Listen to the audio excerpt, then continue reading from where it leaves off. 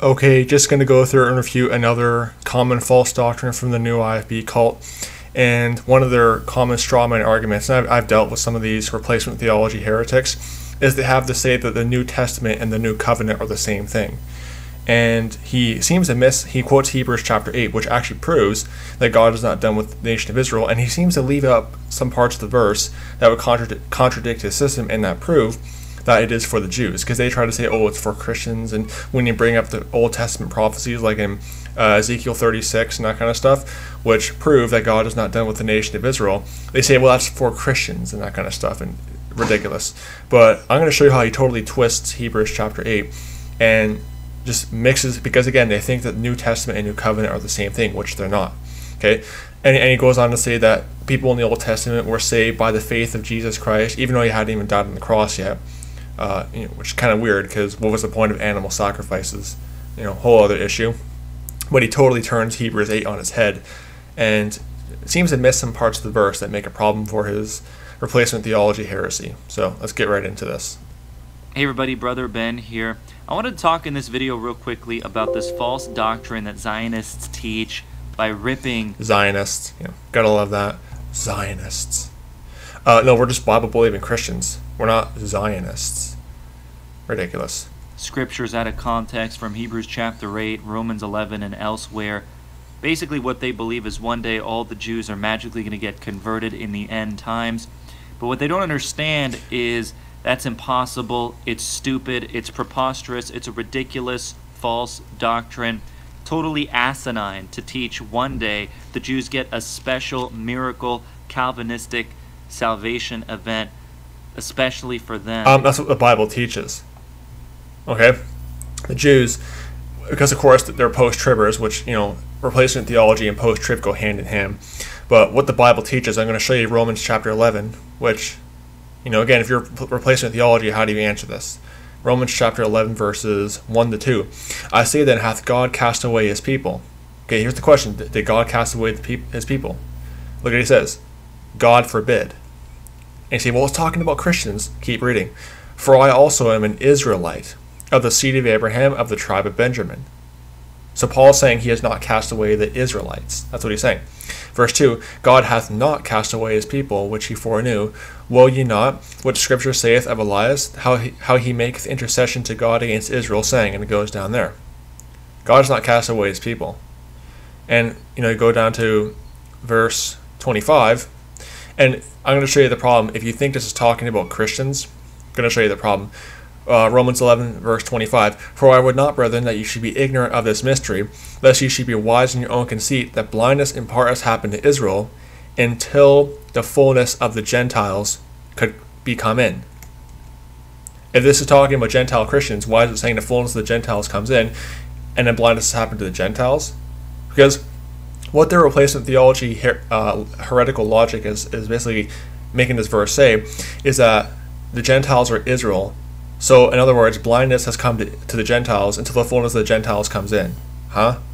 Because and they say, well, we don't believe that. That's where it leads to.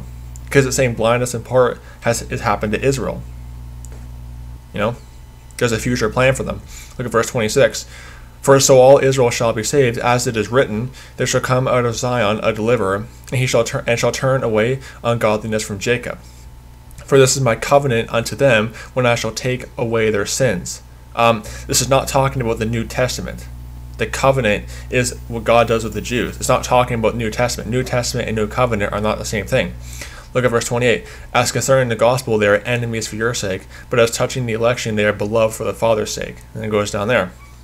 And it goes on to say that Gentiles, the gospel went to us because they went to the Jews first, went to the Jew first, then to the Greek. And then once they rejected it, salvation has come unto the Gentiles now, through their rejection. But God's still got plans for the nation of Israel. Again, this is my covenant with them. It's not talking about the New Testament.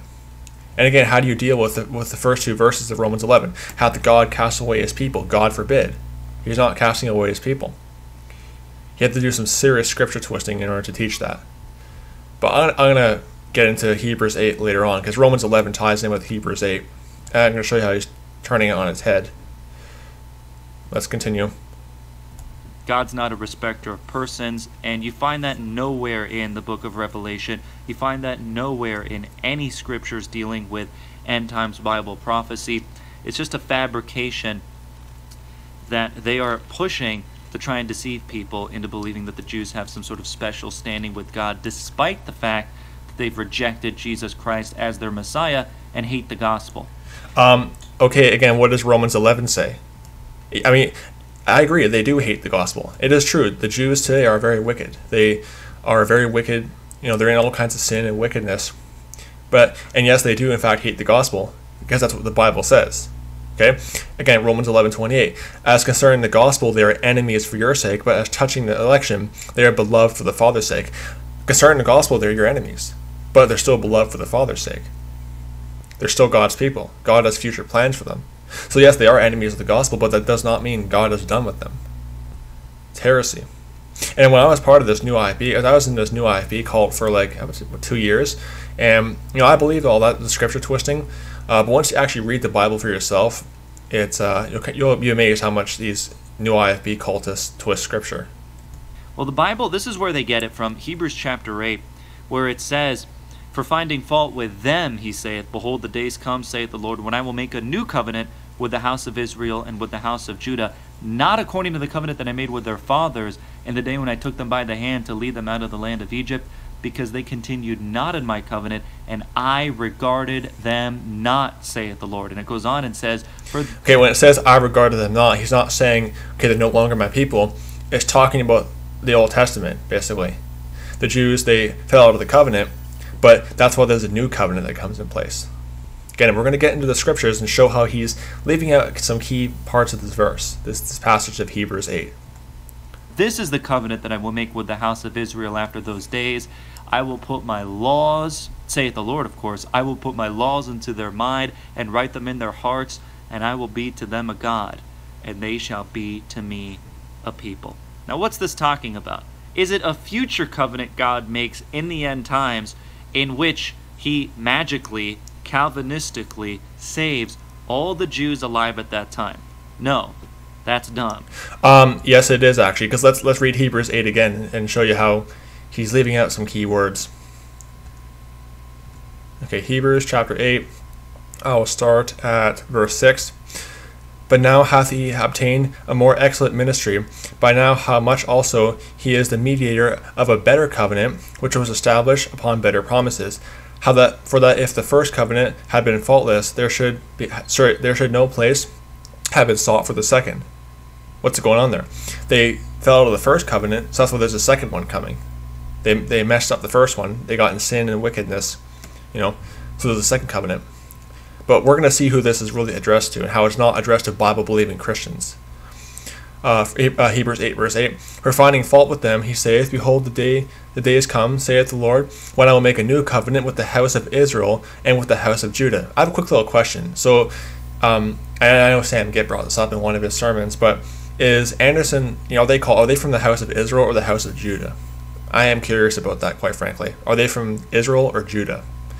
I'd like to hear an answer on that. But look at verse 9. "Not according to the covenant that I made with their fathers in the day when I took them by the hand and led them out of the land of Egypt."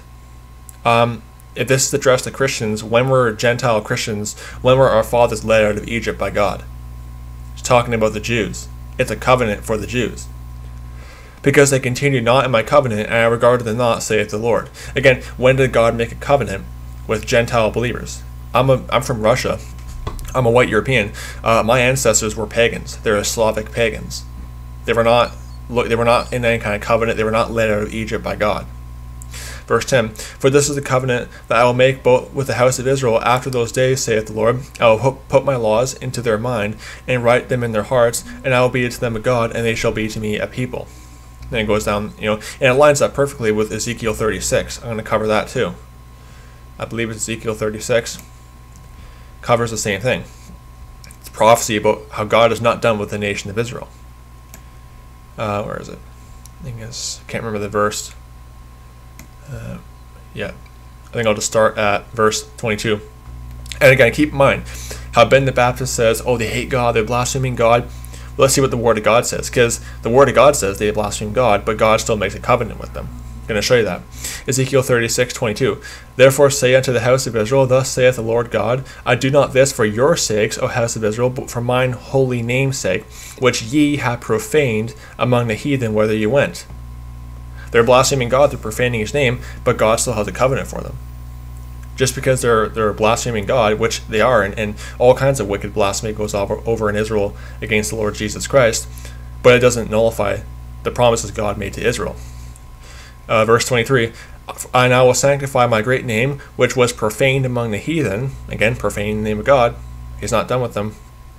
Which ye have profaned in the midst of them, and the heathen shall know that I am the Lord, saith the Lord God, when I shall be sanctified in you before their eyes. Look at this. And here's another thing. If this is addressed to Christians, because some of them try to say, well, this is. I got into argument with one of these Anderson goons, and I quoted him a bunch of verses about prophecies of the future restoration of Israel, and he said, well, that's for Christians. That's for Gentile Christians, or whatever. Here's how you answer them on that. Because if this is addressed to Gentile Christians, here's a problem. Ezekiel 36:24. For I will take you from among the heathen and gather you out of all countries and will bring you into your own land. Not good at reading on a screen. But look at this. Gather you out of all countries. When were Gentile Christians dispersed into all countries by God? We weren't. It's talking about the Jews. Verse 25. Then I will sprinkle clean water on you, and ye shall be clean from all your filthiness, and from all your idols will I cleanse you.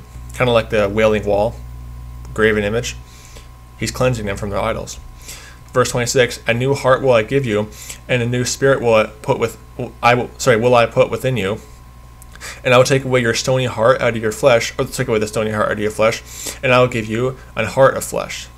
And then goes down there. But look at verse 28. Lines up perfectly with Hebrews chapter 8. Ezekiel 36:28. And ye shall dwell in the land which I gave to your fathers, and ye shall be my people, and I shall be your God. Or I will be your God, sorry, not shall. So, talking about the future restoration of Israel. God is not done with them. Yes, they are blaspheming his name. Yes, they are profaning his name among the heathen. Absolutely. That's the whole point of the time of Jacob's trouble. God has to chasten the Jews. Hence why it's called the time of Jacob's trouble. Jacob is Israel. And before you say, well, Jacob's trouble is not talking about the tribulation. I'm going to quickly answer that, because just so they can't say, oh, you didn't answer that. Jeremiah 30 verse 7. Alas, for that day is great, so there is none like it. It is even the time of Jacob's trouble, but he shall be saved out of it. And they'll say, see, it's not the same thing as the tribulation. Okay, let's read it. Alas, that day is great, so that none is like it. There's none like it. Lines up perfectly with Matthew chapter 24, which is in fact about the quote-unquote tribulation. Matthew chapter 24, where is it? There it is. 24 verse, sorry, not verse 20. Matthew chapter 24. Which verse? Can't remember the exact verse off the top of my head. Verse 21. Sorry, not verse 20. Matthew chapter 24 verse 21. Notice how Jeremiah 30 verse 7 says, there's none like it, that kind of stuff. Look at verse 20, or Matthew 24:21. For then shall be great tribulation, such as was not since the beginning of the world, unto this time, no nor ever shall be. Lines up perfectly. So yes, the time of Jacob's trouble is the quote-unquote great tribulation. It's for the Jews. That's the whole point of this time period. They are profaning the name of God among the heathen. That's the point of the time of Jacob's trouble, to chasten them. Again, I believe it's Daniel, more proof that this time period is in fact for the Jews, not for Christians. Daniel, I think it's 9 verse 24. And these are not in my notes, these are just a little side thing. Daniel 9:24, more proof that this is for the Jews. 70 weeks are determined upon thy people and upon thy holy city, to finish the transgression, and to make an end of sins, and to make reconciliation for iniquity, and to bring in everlasting righteousness, and to seal up the vision and prophecy, and to anoint the most holy. Thy people and thy holy city. What's thy people? Israel. What is thy holy city? Jerusalem. God is not done with the nation of Israel. Don't believe these new IFB cultists who say, oh, it's not talking about the Jews, not talking about the Jews. Ridiculous. Well, let's continue. He goes on to say, covenant, he tries to say that covenant and testament are the same thing. Utter heresy. This is the new covenant that Jesus Christ established at Calvary. The death, burial, and resurrection, that was enough to save. Okay, so here's the problem. If what is in Hebrews 8 is the new covenant, let me show you, or is the New Testament, if it's the same thing as the New Testament, then that would mean that the New Testament is only for the Jews. Again, I'll show you why. Because he's saying, keep in mind, he's saying that this is talking about the New Testament. Okay? Let me read it to you again. Because if that was true, that would mean that it's only for the Jews. Which obviously it's not, but if that was the case, I'll show you why. Not according to Hebrews 8:9, not according to the covenant that I made with their fathers in the day when I took them when I took them by the hand to lead them out of the land of Egypt, because they continue not in my covenant, and I regarded them not, saith the Lord. So again, who has been taken out of the land of Egypt? It's the Jews. So if this is talking about the New Testament, then that would mean that the New Testament is only for the Jews, which obviously is not. Anyone can get saved, regardless of whether they're Jew or Gentile. But you see the mess you get yourself into by saying this is talking about the New Testament.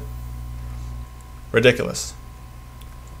And you can watch the whole thing. He just goes on. He goes on to say that people in the Old Testament were saved by faith in Jesus Christ. Which is kind of funny because again, what was the point of animal sacrifices? What was the point of going to the temple and that kind of stuff? What was the point of doing all these different things if you're saved with the death, burial, and resurrection of Jesus Christ? There were prophecies about it in the Old Testament. There were types about it, but they weren't putting that in as faith in faith in Jesus Christ for salvation.